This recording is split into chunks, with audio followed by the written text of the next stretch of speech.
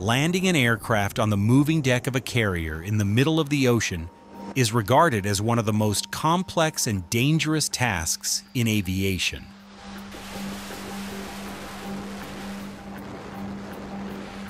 The U.S. Navy maintains the most advanced fleet of aircraft in existence, supported by decades of proven operational history.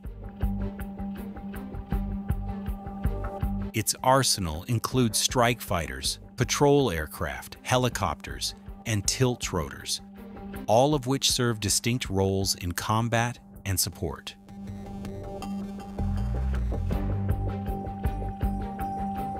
Among the most recognizable are the F/A-18 Super Hornet, the E-2 Hawkeye, the stealth-capable F-35C Lightning II, the MH-60 Seahawk for anti-submarine warfare, and the MV-22 Osprey for lift operations.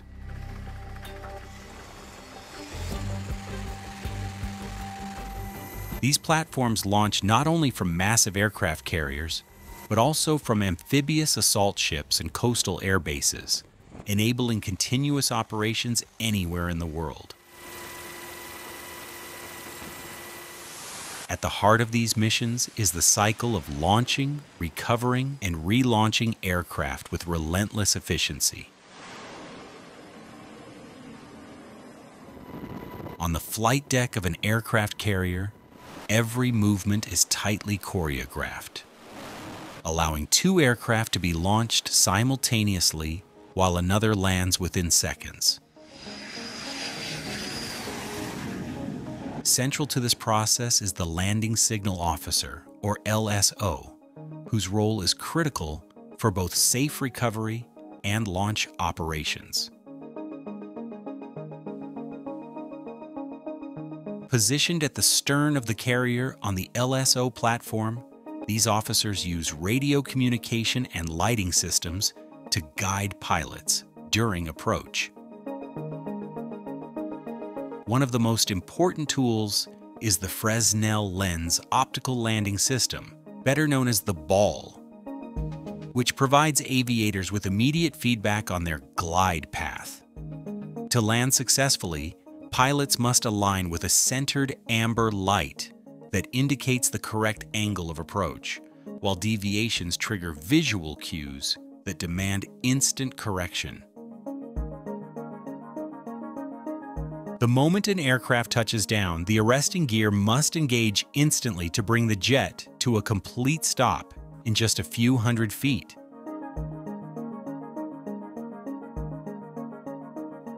Pilots and deck crew rely heavily on a complex system of hand signals, each tailored to specific maneuvers and aircraft requirements. An open hand pointing left or right instructs the pilot to adjust course. Two fingers pointing upward signal the need to lower the nose, and crossed arms overhead mean the aircraft must stop immediately. A thumbs up confirms readiness for launch or movement, while a thumbs down cancels the operation. Overseeing this high-stakes environment is the air boss, who manages the overall flow of flight operations, supported by air traffic controllers who sequence takeoffs, landings, and altitude separations. When an aircraft approaches the deck, every member of flight deck control must react instantly, because handling fighters at these speeds leaves no margin for error. Once the arresting wire has stopped the aircraft, yellow shirts, deck directors, take over, signaling the pilot to taxi into position for parking, refueling, or maintenance.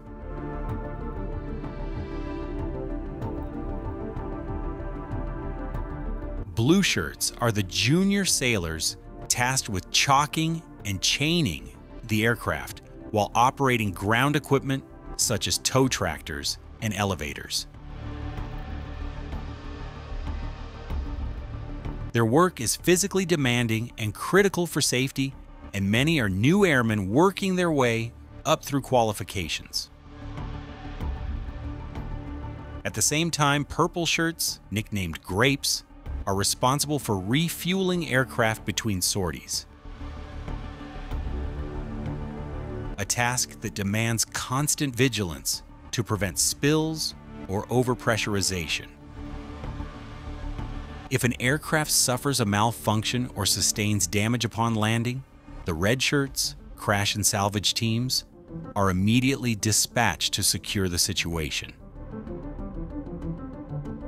Their mission is to clear the flight deck of any disabled aircraft as quickly and safely as possible to keep operations running. Using specialized tools like dollies, finger booms, and tow equipment, they can move distressed aircraft into safe zones for inspection and repair. Given that refueling and weapons loading often occurs simultaneously nearby, strict fire safety measures are enforced throughout the deck.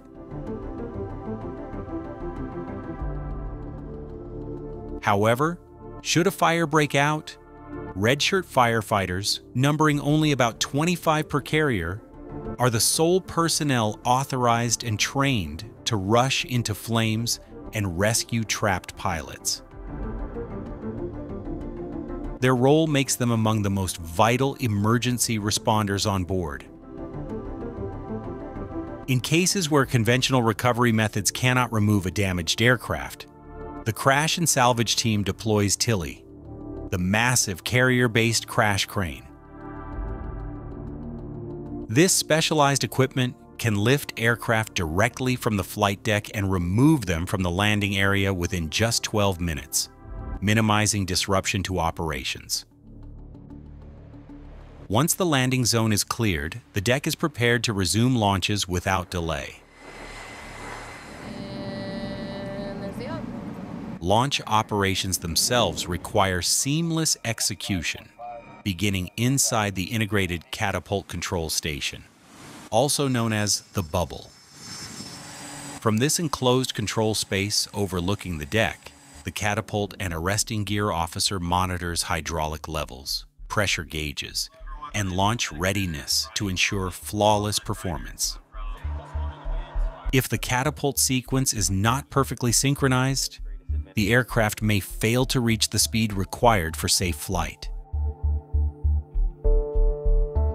Down on the deck, the final authority rests with the shooter, the officer in the yellow shirt, who signals the pilot's clearance for launch. Known for their distinctive crouch and point gesture, shooters confirm aircraft readiness and then unleash thousands of pounds of thrust as the jet roars into the sky.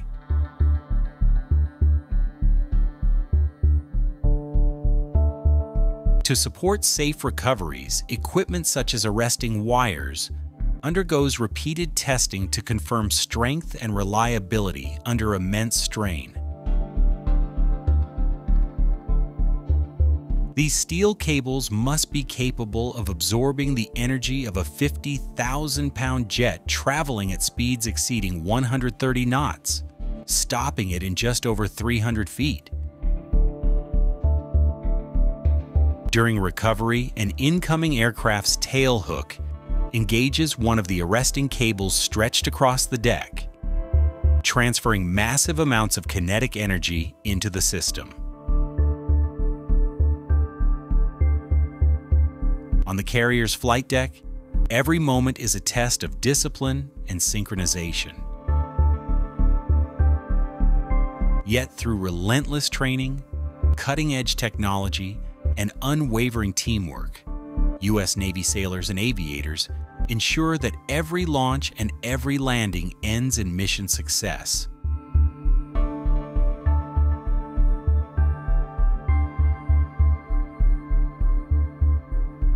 If you're enjoying this video, don't forget to subscribe for more content like this.